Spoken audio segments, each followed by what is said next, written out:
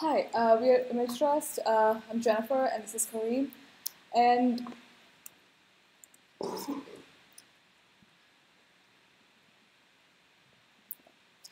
so the problem that we are trying to solve is it comes to software asset management and distribution and a secure way of doing that. And we are trying to use blockchain to solve this problem. When it comes to software asset artifacts that a developer or a company produces, one of the biggest hurdles that they have to go through is how to actually safely distribute the software to their customers and also get the right amount of revenue from these software packages that are delivered. And current infrastructure is very centralized. You have to go through either like a consultant, or you have to go through a very specific delivery channel, and you have to pay a lot of money to do that. And this makes it much slower from when a developer has officially released a software to get it to the hands of the consumers or other companies in this case. And also you need to have, if you don't want to go through specific channels, you have to build your own infrastructure. Like for example, Apple with their App Store, they have to build that infrastructure and maintain that infrastructure to allow applications and softwares to be distributed. And apart from that, when there are a lot of open source software that are floating around on the internet, and how do you make sure that these softwares are from the authentic source?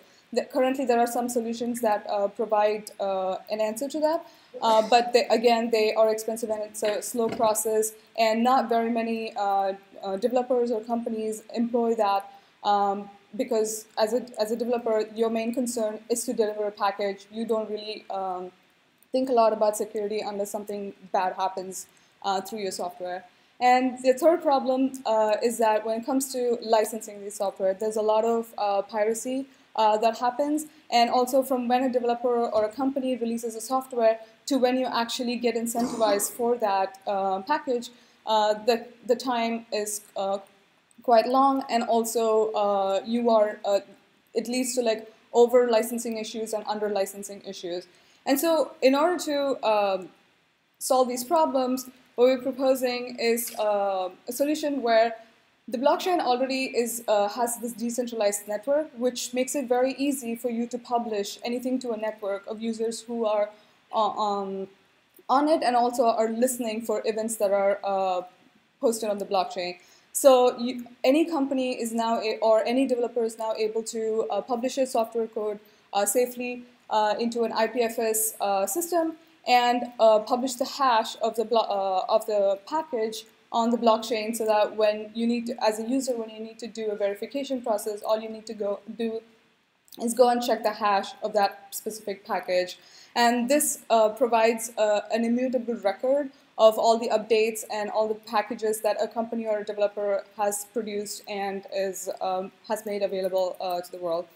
And for the licensing problem, we propose an ERC 721 token, which makes it easy to procure these licenses as a token and also transfer these, and also have revocation processes when the life of a token comes to an end. And here's a workflow from a software publisher perspective. The developer or company has their wallet. They are able to come and publish the hash of the file or package on the blockchain, and they can choose to put the package itself on IPFS system.